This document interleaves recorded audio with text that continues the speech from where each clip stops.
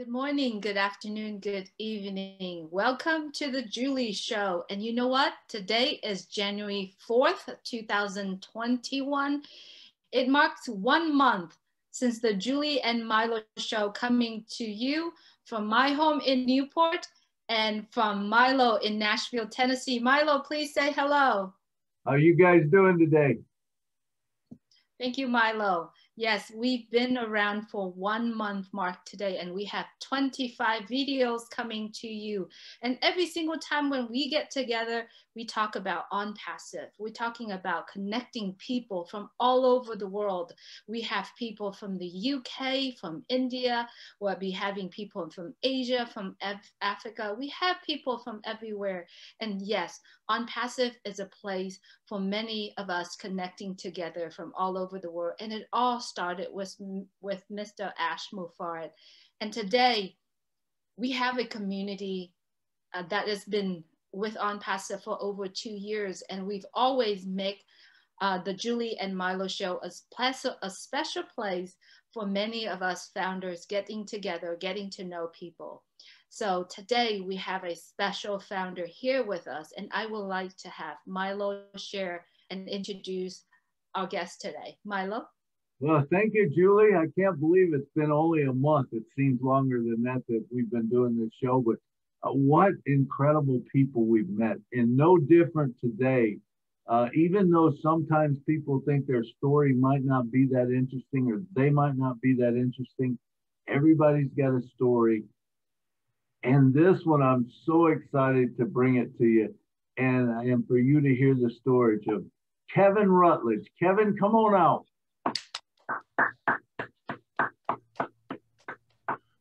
There he is. Welcome to the show, Kevin. Well, thank you for having me. It's a pleasure to be here. Oh man, we couldn't wait to get you on the show. We're excited about what we're going to hear today on the show from you and to hear your story. So let's just start. I know you're from Bloomington, Illinois, and you did something that was sort of in my vein of work. I sold lumber to contractors and stuff. You know, that was my occupation. I mean, I had a lot of them, but that was the last one, I guess. And I understand you were a builder. Tell us a little about that. Yeah, I've done a lot of things too. I started off, washing dishes, believe it or not. I was 14, but you know, as you get older, I was probably just out of high school, and I started building houses with a couple of buddies I went to high school with, and then my brother, he was a union carpenter at the time. He was working in a shop, and but he says, "Man, if you want to be a carpenter," he says, "you got to go out and get in the hall and become a union carpenter." I was like, "All right," So, well, I had hurt my back when I was still building houses, so I went through my first back surgery. And then when I recovered out of that, then I decided I'd go through the apprenticeship. And so I went through the 4-year apprenticeship, became a journeyman carpenter, and that's how I spent most of my life. Wow. Making my living. Very cool, very cool. Very interesting things that you have done in life. Tell us some of that interesting things. I know that you've been working in the middle of the Indian Ocean. Tell us that. Well, that was the coolest job I ever had. I like war movies, and one of my favorite movies is Fury, about tank squad. But I was super privileged. I wanted to be a CB. I don't know if you know what that is, but they were more suited probably for what I ended up doing, as carpentry, and that is they're the guys that the operators and whatever, heavy equipment operators that, go in and build the runways and the bases and that sort of thing. And that's really what I wanted to do. But my recruiter, I think he used to be a used car salesman, and he talked me into going into aviation. So that sounded pretty cool to a young guy, working on airplanes and stuff, So I went ahead and signed up and did that. And I went down to Tennessee for school after basic. Did my basic out in San Diego, San Diego, and then I went to Memphis, Millington, to go to school. I go to A school, and then I ended up back in San Diego at Miramar, was my base. And so I was in a 14 fighter squadron. We have 24 fighting renegades, and best job I ever had. Being out in the middle of the Indian Ocean in the middle of the night, you can't see anything. In the daytime, all you can see is water. And it's pitch black. All you got is the lights off the boat. You're shooting planes off one end, you're catching them on the other. I mean, you know, you're 20 years old, you feel like you're floating. You know, it's just, it's crazy. It's most crazy experience I've ever experienced in my whole life. And but yeah, it's a lot of fun. Well, that's awesome. I imagine there's some scary moments out there in the dark and stuff, but you know, it's something you want to pay attention to. So Kevin, we all have things that happen to us in life, and your story is so incredible. When you were telling us, it was so heartfelt. I want you to, if you don't mind, just tell that story like you were telling us before. You start wherever you want to, and you just take as much time as you need to tell this story, because I think it's something that needs to be heard, and it's a great story. Okay. Well, thanks. Where to start? This thing, it gets pretty convoluted, but no, I guess, you know, we all have a why. You know, that's a good place to start. And I always had a trouble kind of identifying my why at first. I got into this business for the wrong reasons. I wasn't really in the best, didn't have the best attitude at first. And it's probably why it took as long as it did to get, you know, see any kind of real success. But no, I had to think about my why. And when my wife and I met, she already had a daughter. I wasn't the father, but that little girl was born perfect, and she acquired an infection. We lost her at 3 years old, and the infection led to her having encephalitis, and her ended up severely brain damaged. And we lost her, you know, at 3 years old, like I said, and it devastated my wife. My wife, she was devoted to that child 24/7, every day, you know, that child's life. And when we lost her, she sat at a kitchen table for a year, and I would go to work and I'd come home and she'd still be there. And it was a horrible thing to witness, you know, a human being go through. And but along with that came, you know, this lawsuit, this malpractice suit. So there was talk of, you know, enormous sums of money. And we're just a couple of Midwestern kids, man. We don't, you know, we never went without. We grew up with the important things, you know what I mean, the things that money can't buy.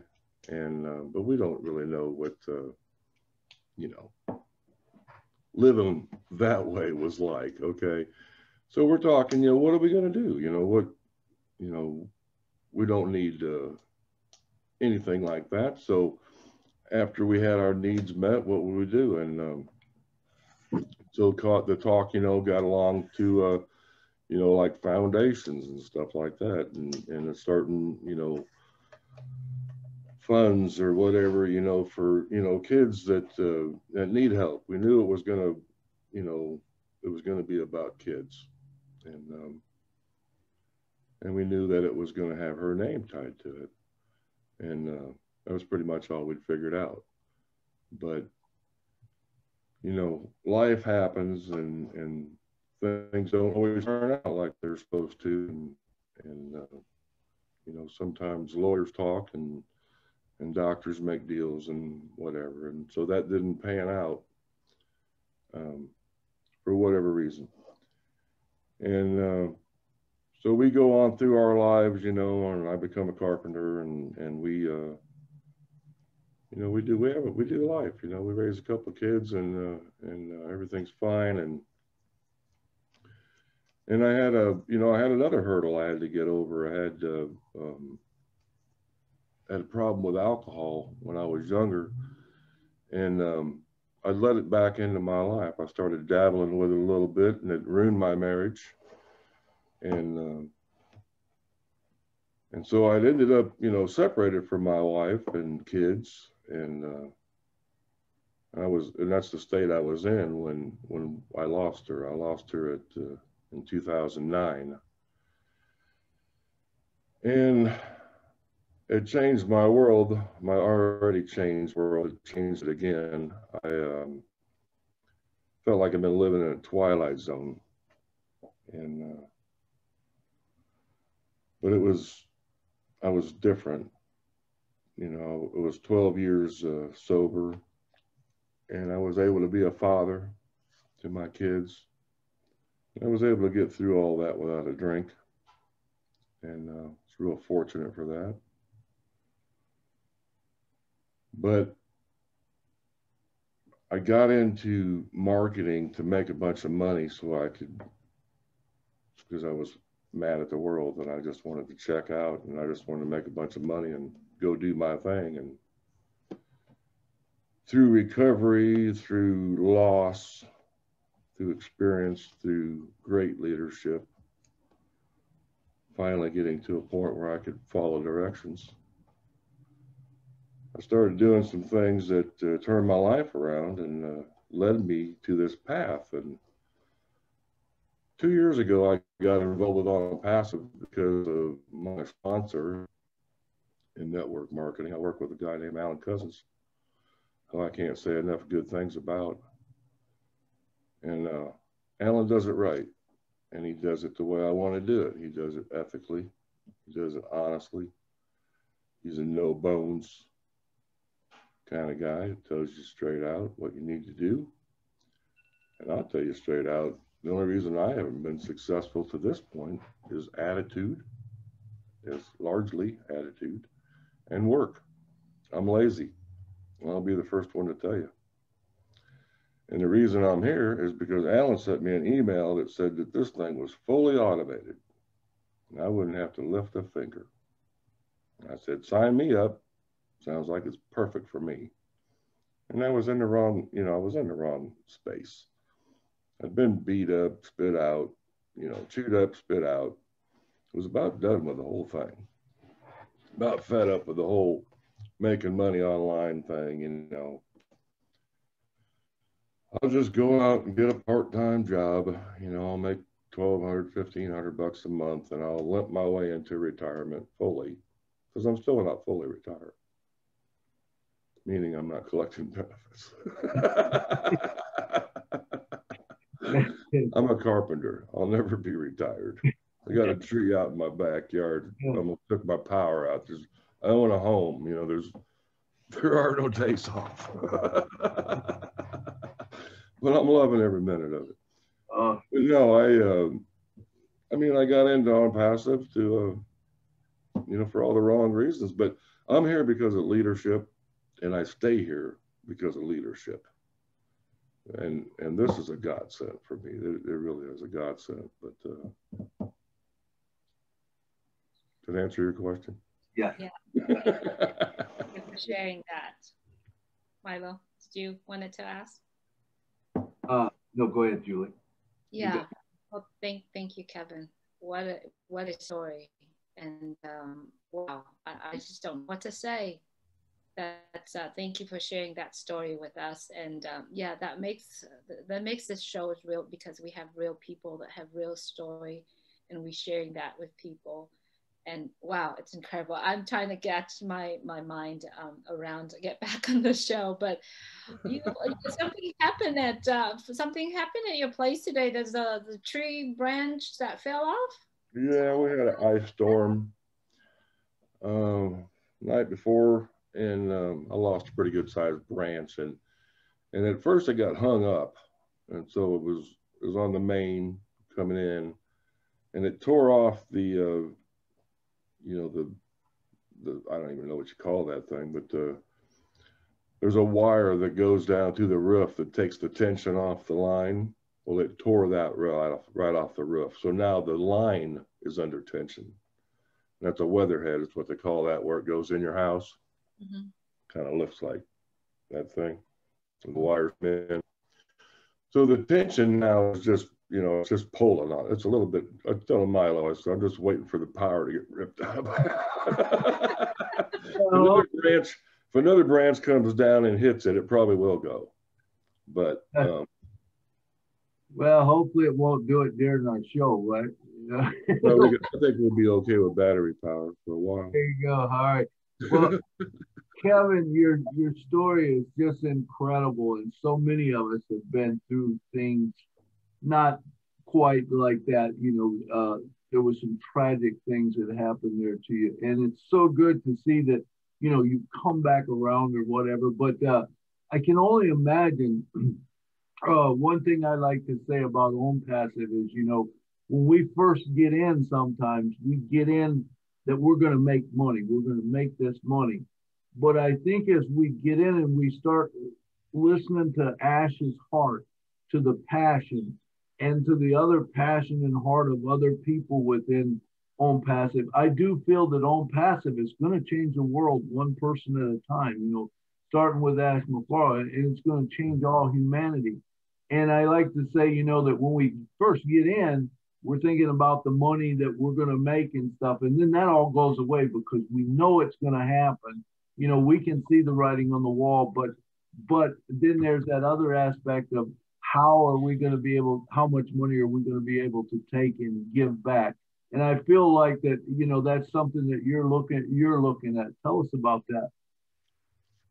Yeah, I was just I made some notes here because you know how I am. I ramble. But what I wrote down here is OnPassive allows me to be who I am without sacrificing my values. Now, I've been in businesses before where I didn't exactly have to sacrifice my values, but I didn't have something that I believed in like I do here, okay? And it's not just our products, right, or our company, it's our people. It's the whole thing, okay? I get an honest, ethical way to do business online from the comfort of my home or anywhere I can get a signal. And I get a real ability to make real change for real people. I like to say we're in the smile business or the hope business, yeah, you know, because I know, I don't think, I know. You know what the difference is? I mean, I know. Right. I know I can put this, I have to be careful who I put this in front of. Right. There was a time in my life where you would have dropped something, this offer in my life, it would have been the worst thing for me. You know, so there's people like that out there. But yeah, I mean, and that's out of my pay grade. I leave that, you know, up to a higher power to figure out who needs to hear this and who doesn't. But no, like I said before, I'm here because of leadership. The potential that we have is unbelievable. I believe in Ash, period. I've never seen anybody like him. And I'll tell you what, it's amazing how we all got here because those first two videos were horrible. I'm just going to say it. If I made them, I would say the same thing. But I'm not a public speaker either, okay? But you know what? There's something to that. See, there's something to that. Because, you know, like I don't do, you know, I'm not a public speaker. I'm not, you know, this or that or whatever. And nobody is. Nobody here is. But we're all just being ourselves. We're all just doing our thing. And look what's happening. Mm-hmm. Look what's happening. Hey, it's okay for Milo to be himself. Hey, it's okay for Julie to be herself. Hey, maybe I can be myself. Maybe there's something locked inside of me that, you know, I can offer to the world. Absolutely. You know, that's what's happening. It's so cool. It's so cool to be a part of. Absolutely. Absolutely. So in your eyes, what do you see OnPassive in the next 5 years? Oh boy. I can't figure out the next 5 weeks. But given, I can only imagine. I'm going to take it. Well, I'm a one day at a time guy. That's where I'm supposed to stay.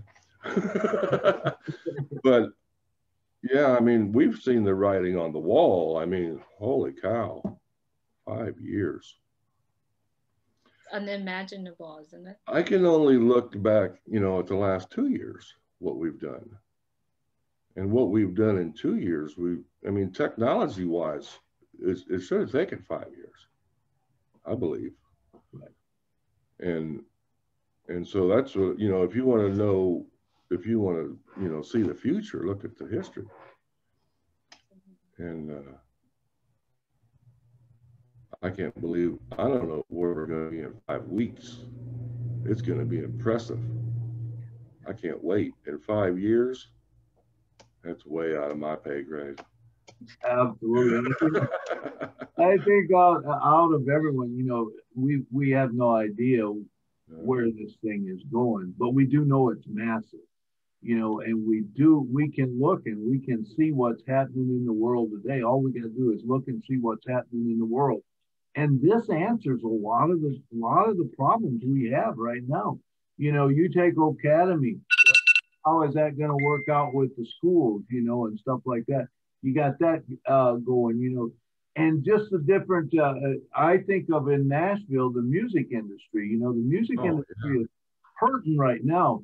But when you talk about Old Connect, and you can put an artist in front of 1 million people with a live show, or how about a TV show or something where, people make movies and they can put it in front of 1 million people without going to the movie theater.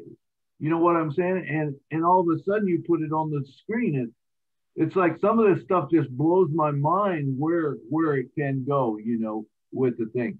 So it's just awesome. But I know we're kind of running out of time here, but Kevin, I want to thank you, man, because your story resonated so much with me, and what you've gone through, how you're looking forward, smiling. There's nothing better than seeing a smile and seeing hope with people.